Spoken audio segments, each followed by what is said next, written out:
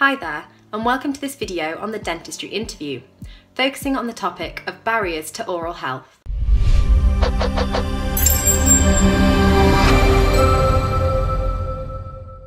I'm Alice from Dentist Mind, where we go through the important topics of the dentistry interviews. Whichever university you're applying for, MMI or panel, we've got you covered. If you're new here, be sure to click that subscribe button. Whilst you're watching, please leave any comments below if you're unsure about anything. We've got helpful timestamps below for each part of the video to help guide you. The following video is a free sample of our full interview course, which you can buy by clicking on the link below in the description. So let's get started. Welcome to lesson 2 on dental conditions. This time we're going to have a look at the barriers to oral health. So this is an example question which you might get asked in one of your interviews. The question is relating to the barriers about accessing oral health and why some people don't get the dental care that they need. Over the next few slides, we'll go into some more detail on some of the factors to consider and what you might want to include in your answer if you do get asked this question. So the factors that can be considered when talking about access to oral health can be broken down into these categories. You've got language, culture, access, anxiety or fear, and cost. So furthermore, these can be broken down into the perspective of both the patient and the dentist, with different issues arising from each of these, and we're going to go through these on the further slides. So when it comes to language, one of the barriers that a patient might face is not being able to build the rapport with the dentist. This might be because they speak a different language to the dentist, so they can't communicate with them in the same way that someone who speaks the same language might be able to. Another thing that might happen is that the relationship they get stops being mutualistic and instead becomes paternalistic. There might be increased anxiety at the dentist if the patient can't speak the same language because they can't be reassured in the same way that the dentist could reassure someone else. And furthermore, there might be a bit of a decrease in trust purely because of this barrier to communication. In terms of the dentist, they might have difficulty on obtaining valid consent from the patient if they can't understand what the patient is saying and the patient can't understand all aspects of the treatment because they don't understand what the dentist is saying, and therefore the consent can't be valid unless the patient understands everything thoroughly. Another barrier in terms of the dentist is not taking the correct history or medical history in terms of drug history, for example. This influences the treatment because the patient could be at risk if the dentist doesn't know about all of the drugs they're taking and their medical history as well. And furthermore, no rapport with a patient decreases trust, so the patient might not actually trust the dentist as much, and also increases the risk of legal proceedings having to happen as well. When it comes to cultural barriers, from a patient's perspective, you have different beliefs about healthcare. So different cultures think differently, and again, this might be different to the dentist's perspective about healthcare as well. This can be an issue that has to be overcome. Also, you have an issue of some cultures only wanting to see a dentist of the same gender as themselves. And this could be difficult if the practice doesn't have a dentist of the same gender, or if they're not available for a long time and the patient needs an emergency appointment. Another issue is that migrant populations might be unfamiliar with the NHS, and so they don't understand the system in terms of the pricing, the appointments, the waiting list, any of this. So this would need to be explained to a patient thoroughly.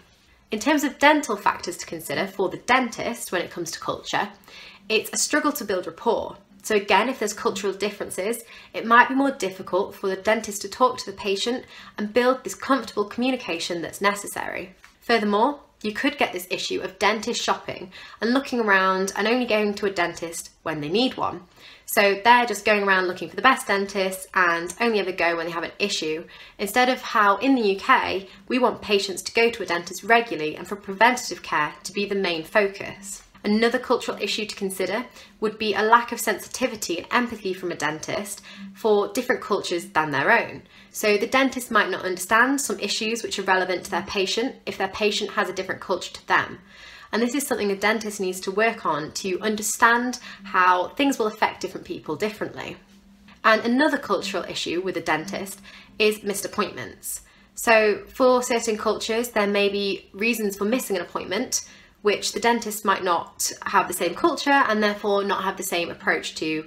So for example, if a culture requires someone to rest on a certain day or pray at certain times, and this means they miss appointments, this can affect the patient-dentist relationship. When it comes to access, there are other barriers to oral care. So for the patient, it might be the location and the opening hours of the dental practice. Maybe they work 9 to 5 and the practice is only open then and they can't miss work. So how are they going to access the dentist? This is something to consider. So if you did get asked a question about this in your interview, you can bring some of these points into it. Another factor to consider as the patient is bariatric chairs. So for some patients, they are too heavy for the chairs that are available in general dental practice. And if a patient's too heavy for the chair, then they can't be treated in that practice and may need to be referred to a hospital which has these chairs available for the patients. So again, this is an access barrier which is relevant to overweight patients. Another barrier would be car parking and lift access. So maybe a patient can't walk very far and the car parking's miles away and they can't walk up the stairs. So how are they going to get to the dentist as well? And also you've got waiting list times. So maybe a patient needs treatment, emergency treatment, and needs it straight away. Well, if there's a waiting list and they can't see the dentist until they've got through this waiting list process, how are they going to get this issue sorted? So again, this is a barrier relating to access. When it comes to the dentist perspective, you have dentist autonomy and attitude. So they might not want to undertake certain procedures, for example, cosmetic treatments, because it's not necessarily in the best interest of the patient's oral health, despite it being what the patient wants. And also you have treatment that is out of scope for the clinician. So they might not be qualified to carry out this treatment and the patient's requesting it, but the dentist can't carry it out because they're not able to. So in this situation, the patient would need to be referred to someone who is qualified to do the treatment. Another barrier is anxiety or fear. So from a patient's perspective, they might be scared of the dentist. And this could either come from a previous bad experience or just from stories or the general attitude towards the dentist, which is something that really should be changed so that people don't fear the dentist and therefore won't miss appointments and should have better oral health in the long run.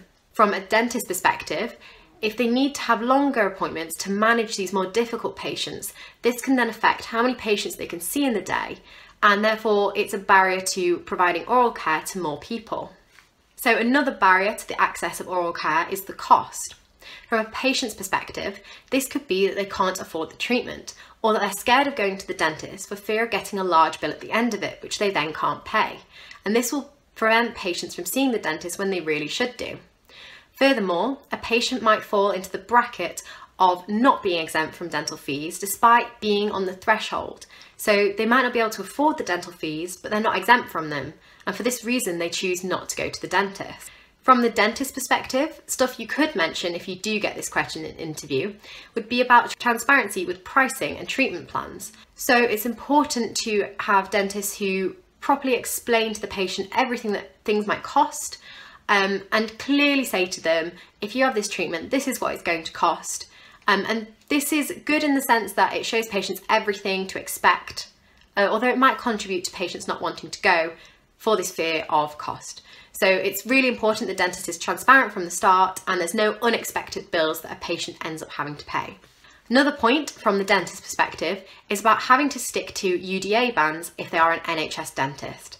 So if you do work for the NHS as a dentist, then everything is set for you in terms of the pricing and what you charge for certain treatments.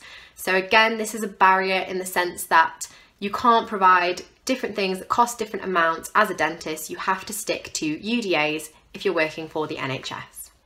So that was lesson 2, and lesson 2 is now complete.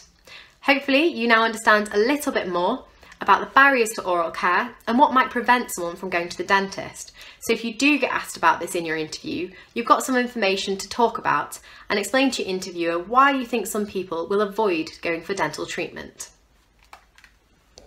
If you like this video, make sure to subscribe by clicking below and please leave a comment. Click here to continue watching our interview series and to unlock full access to 70 tutorials covering core interview topics, MMI mocks, top tips and more, click on the link in the description below.